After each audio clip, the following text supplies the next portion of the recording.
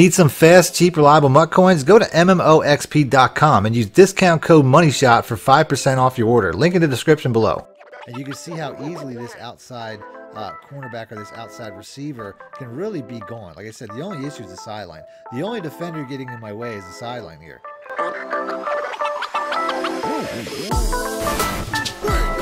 Welcome back, YouTubers and Madden fans. This is MADDENMONEYSHOT, sniffing out the Madden cheese as always. Got some plays for you today. I'm in practice mode. I haven't done a practice mode video with a new scheme in a while. I've been putting out a lot of full breakdowns the last couple of weekends, but I'm going to put out a brand new scheme that was actually given to me by a subscriber. Shout out in the comment section though, George. I know he'll comment because he comments in just about all my videos. He's a subscriber here. He's also a Patreon member, so I'll go a little bit further for my Patreon members. Link in the description if you guys want to become one, if you want to support this channel. But he basically hit me up saying that he was having trouble with a particular play. I'm going to show you that play now.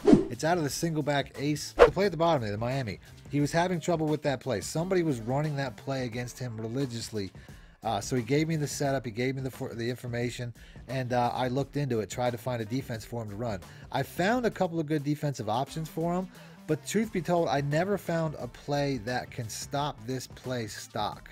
You pretty much have to, there's no stock defense in this game that's going to consistently stop this play at the bottom here, Miami. So I decided I'm gonna lab up a scheme and give it to you guys. So that's exactly what I'm gonna do here. So we're gonna start off, we're gonna pick the play, the Miami here. And I'm going to go defense to defense to show you guys, you know, the adjustments you need to make, as well as letting you guys know what to look for. We're going to start off with cover 2 and work our way back. Cover 2 is probably one of the most, you know, that's probably one of the most run defenses. I'm going to go ahead and do it out of the big nickel. So now as far as this play goes, it wasn't, an actual setup wasn't given to me. I came up with my own. And all I'm really going to do is I'm going to put the Y route and the A route on streaks. That's pretty much it. When I show you against cover 3s, I'm going to be making some motions with those streaks, but ultimately this is the setup. You don't really have to make too many changes. You can run it stock and it'll have a pretty good effect. And it's the outside routes that you're really focusing on. The streaks are just to pull coverage right now. They're just to pull coverage against every defense except cover 3. That's the only time I'll throw to those receivers. But the reads are all about the outside receivers, the X route and the B route. You're going to break it down to the point. I mean, those routes, both of those routes beat just about every defense. The only thing that the B route has a little bit more trouble with than the X route is cover 2. So I'm running against cover 2 right now. I'll show you what I'm talking about. The B route here, number 1, it gets jammed. It takes a little bit more time than I want to get open, but you can see even that will have success. I really find that it really matters more like which receiver's on the open side of the field than it actually matters as far as which receiver to throw to, because they both pretty much get open a lot. So like right here, I'm more towards the center of the field. The X route, if I time it properly in the break, you're going to hit that X route too. So they pretty much both get open against cover 2. They're both pretty much going to get open against all the other coverages that I mentioned as well. If you throw it too late, though, that's when you're going to have a problem. Now I'm in a cover 4. I'm going to skip over cover 3 for now because, like I said, cover 3 is a little bit different. But against cover 4, the B route's going to be a much better play. You're going to see right here, this B route, he just works inside, works his way outside. And against a true cover 4, this is cover 4 drop show 2, whatever, that route's going to beat that.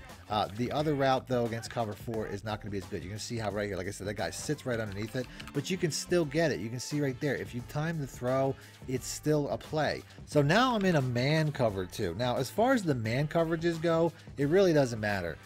The X route's going to beat every man coverage. That doesn't matter if it's man like this. Man 2, a lot of times the corners are pressing. That's the only thing you really have to watch out for, but it really doesn't matter. Once again, you make the throw on time, you make it when it's in its break. It's going to beat cover 2 man, it's going to beat cover 1 man, it's going to beat cover 0 man. It doesn't matter. The only thing that matters is on the other side. Like I said, these streaking tight ends, once again, they're meant to pull back those deep safeties. But the B route will get jammed. So, like I said, right here, you're going to see he gets jammed, he gets pressed. He's not quite going to get that separation. I get sacked anyway. But you could see he's not getting away from that cornerback. If you want to change that to the point where that receiver will have success again, all you have to do is make a little motion, and now the cornerback leaves his spot, and you're going to get that same type of separation that you were getting before. So, man 1, man 2, man 0, these 2 routes on the outside, just like all the zones, those 2 routes on the outside will beat just about every defense. You just have to make sure that you motion this guy a little bit so he doesn't get jammed, because you can see how that cornerback just basically takes off, and that's going to give you a much bigger play. If you want to get into some of the more unique defenses, like the cover 4 quarters, cover 4 palms, we can go ahead and do that. The cover 6 trap, it's going to be very similar because half of the cover 6 is going to be a cover 4 palms. Just to show you guys what I'm talking about, once again, both receivers are going to get open here. It doesn't really matter. The X route, he doesn't even come close. You know what I mean? It's a completely, you know, he completely whiffs.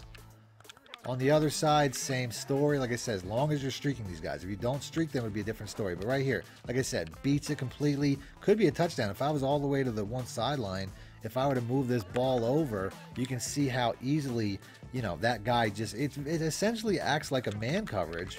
And you can see how easily this outside cornerback or this outside receiver can really be gone. Like I said, the only issue is the sideline. The only defender getting in my way is the sideline here. Let's go ahead and let's try to get a touchdown. I'll block the running back because, like I said, that doesn't really matter too much. The A-route looks like he's gone here because it's George Kittle. But this is why I don't run cover 4 right here. You know what I mean? I don't run cover 4 palms because it's so easy to glitch. So by now, hopefully you can see what I'm talking about, how both of these outside receivers are extremely dirty. And they really just mess up just about every defense except cover 3. I skipped cover 3 for a reason. I'm saving that for last. Let's go and let's pick the Miami one more time. And I'm going to pick a cover 3 out of the. I keep using the nickel, the big nickel. I'll try to use the, you know, the better pass defensive packages, but we're going to pick the cover 3 sky. So same setup.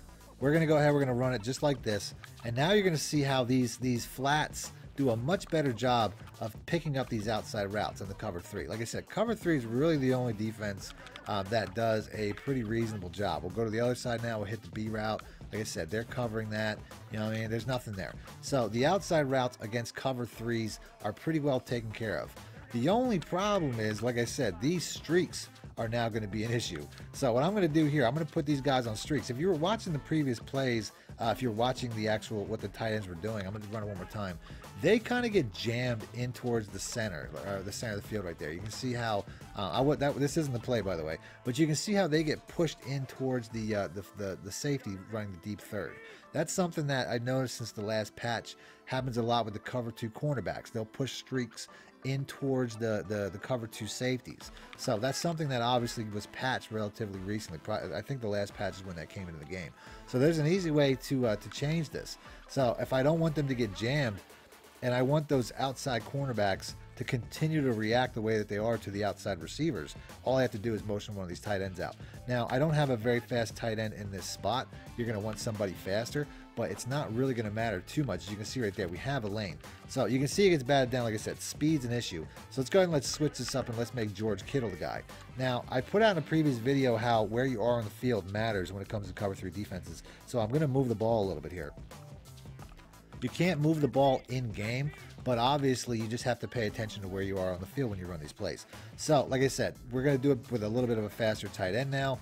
He was breaking the cover 4 all by himself, but ultimately you just need somebody like Dwelly or whoever that is. He's like the speed of a fast offensive tackle, so he's not going to get the job done. So anybody over 80 speed should do the job. You don't need a George Kittle to do this, but you can see right here, George Kittle is definitely getting outside for a huge one-play touchdown against cover 3. So cover 3 covers the best and the worst at the same time.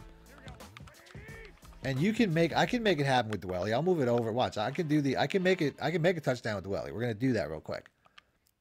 It's not just George Kittle. Dwelly can get it done, even with his slow speed. Like I said, he's below average for a tight end. He's probably a blocking tight end for all I know. Like I said, that receiver there, look how he's wide open. This is like a lineman running for a 50-yard touchdown because he's that slow, but the spacing's there. That's all that matters. So it doesn't really matter which side of the field you run it on. The outside routes, the out route and the route that Goodwin's running, like I said, I'm not 100% sure the name. It looks like a post corner or something like that. Post, hitch, post, I don't even know. But either way, the route that he's running is pulling the cornerback down, and the route that Sanders is running is pulling the cornerback down. So both of those routes are going to do enough to get these guys open up the seam. And like I said, he's obviously a very slow tight end. If I had a little bit of a faster backup tight end, that would probably be a little bit easier.